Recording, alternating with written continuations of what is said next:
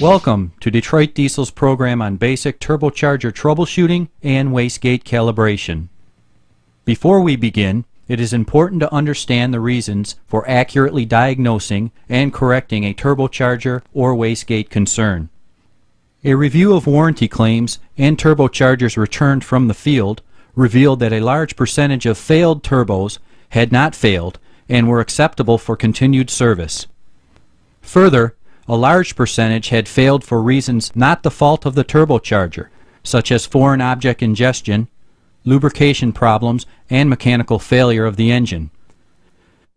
This means that replacing the turbocharger is not the solution because the concern is not with the turbocharger.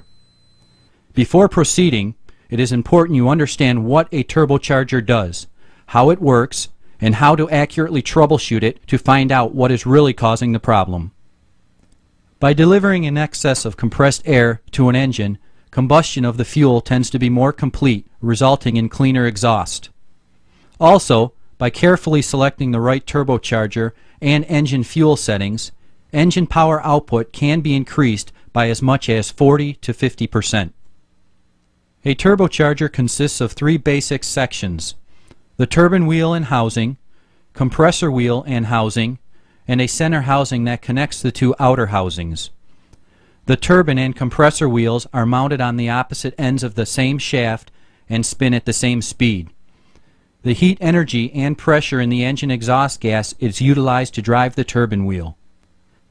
This is accomplished by channeling the exhaust gas from the manifold through the turbine housing of the turbocharger, spinning the turbine wheel before the gas exits into the exhaust system. The suction created from the spinning compressor wheel pulls ambient air through the air filter. It is then compressed and forced into the charge air cooler, where it is cooled before entering the combustion chamber. When mixed with precise amounts of fuel, this cool, high-pressure air charge in the combustion chamber maximizes power output. A recent development on heavy-duty turbocharging systems is the addition of a wastegate. The wastegate is designed to optimally control engine boost pressure across the entire RPM range and at all elevations. A boost sensing port on the compressor outlet duct relays an air pressure signal to the wastegate actuator. When desired boost is achieved, the spring inside of the actuator will compress and allow the wastegate rod to extend, opening the wastegate valve. When the wastegate is opened, exhaust flow is diverted away from the turbine wheel directly to the exhaust system. This will control the turbocharger's boost output to precisely meet the engine's needs and reduce the exhaust restriction effect caused by the turbo. High temperature exhaust, along with the heat generated by the compressor, induce an enormous amount of heat into the shaft and bearings. This heat must be dissipated into the engine's lubrication system. To provide cooling and lubrication to the shaft assembly, the engine oil pump delivers a supply of oil to the center section of the turbocharger assembly, where it is directed through drilled passages to the bearings. The oil then drains by gravity back to the engine crankcase through the return tube. If the return tube is restricted in any way, the flow of oil will slow, causing the bearings to overheat and potentially fail. Now that you understand what a turbocharger does and how it works, let's look at steps for troubleshooting. Keep in mind that we will be showing troubleshooting techniques as well as wastegate repair and calibration primarily on Garrett and K-Turbo systems applications. Troubleshooting the turbocharger system always takes place on the engine. If you remove the turbocharger first, you will not be able to effectively troubleshoot it.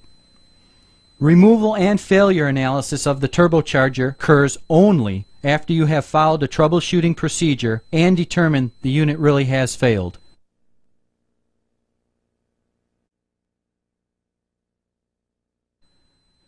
Identify the symptoms. Is it exhaust smoke, oil leakage, oil consumption, or noise? Do not respond to these symptoms by immediately removing the turbocharger. If troubleshooting a low power complaint, first review all the following basic turbocharger troubleshooting procedures. Then we will offer some special tips designed to assist with a low power complaint. Often the condition is turbocharger related. but other outside factors can create the same performance symptoms of a faulty turbocharger, causing the turbocharger to leak oil or make noise, such as a faulty air intake system. Listen to the sound the turbocharger makes to identify certain conditions. A high-pitched whine may indicate an exhaust leak or a leak in the air induction system.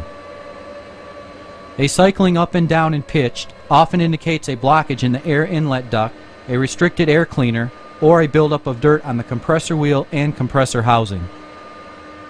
A sharp, high-pitched scream may indicate that the bearings have deteriorated and one or both of the wheels is rubbing on its housing.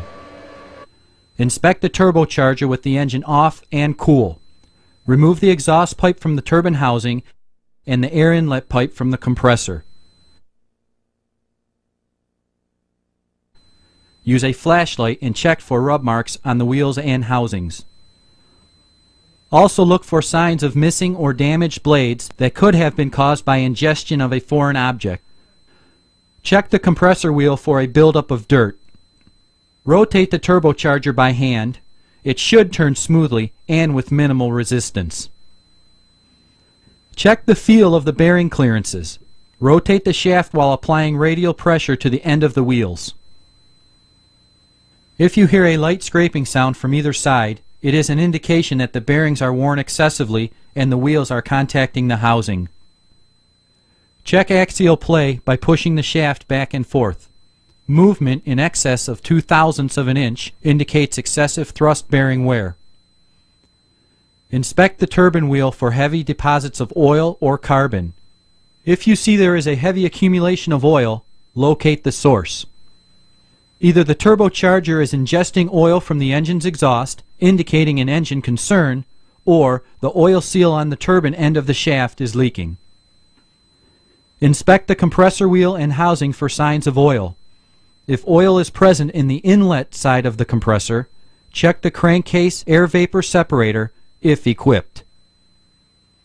If oil is present at the outlet side of the compressor housing, it is possible that the oil seal at the compressor end of the shaft is leaking. Because of the high speeds and temperatures involved, turbochargers typically use what is referred to as dynamic seals. These are highly effective as long as proper operating conditions are being met.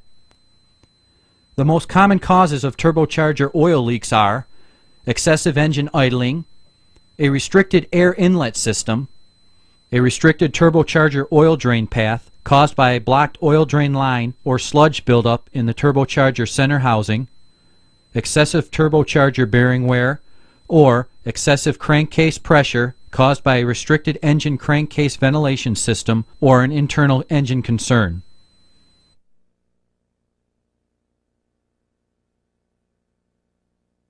A turbocharger plays an important role in the engine's ability to produce adequate power. However, many acceptably performing turbochargers are replaced in a hasty attempt to solve a low power complaint. A few simple checks can verify whether a turbo is performing acceptably or not. 1. Verify the mechanical condition of the turbo as described earlier. 2. Visually check all charge air system components for leaks. Leaking hoses, broken clamps, even a leaking charge air cooler must be repaired. It may be necessary to pressure test the charge air cooler to DDC specifications to accurately determine if it is leaking. Also verify that all air ducting and the charge air cooler are free from restrictions or blockage, for example, clogged filters or kinked hoses. Number 3. Check exhaust system back pressure using the DDC guidelines published in the Engine Service Manual. A restrictive muffler or catalyst can dramatically reduce the turbocharger's operating efficiency. Number 4. Check the wastegate operation by using the following guidelines. A. Verify that the mechanical linkage of the wastegate is intact. B. Check the wastegate hose for leakage, typically caused by a damaged hose or loose clamp. C. Check the actuator diaphragm for leakage using a handheld vacuum pump. Do not use shop air.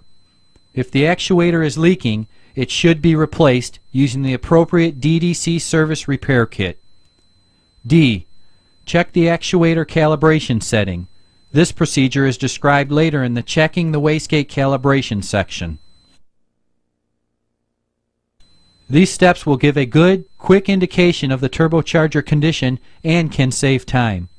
Using these steps for troubleshooting will prevent unnecessary turbocharger removal and replacement.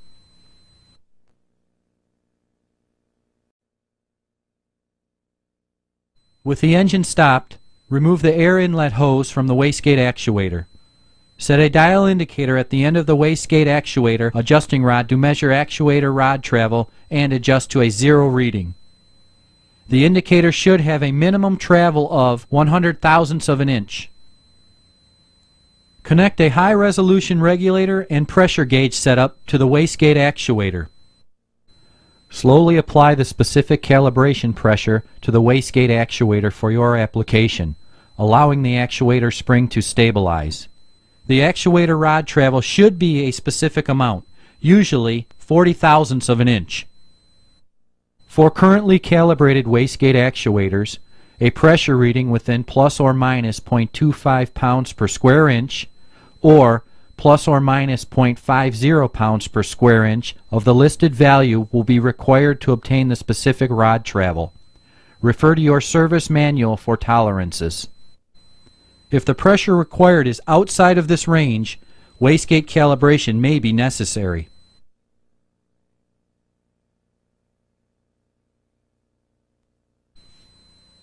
Loosen the jam nut that secures the rod end on the actuator rod.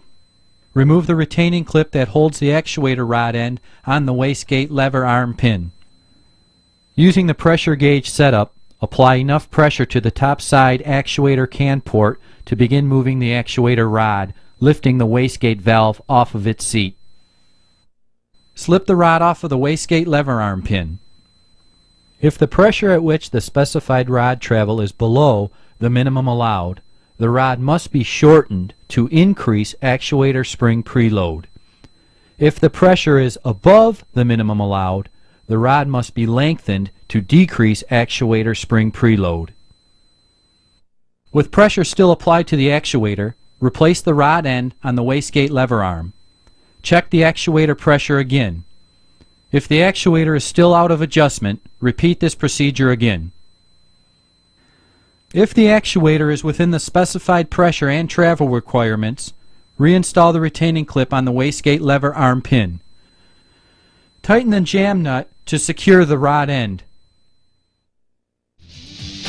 Following the guidelines presented in this video will ensure quick troubleshooting of turbochargers and accurate calibration of the wastegate for peak performance on your engines.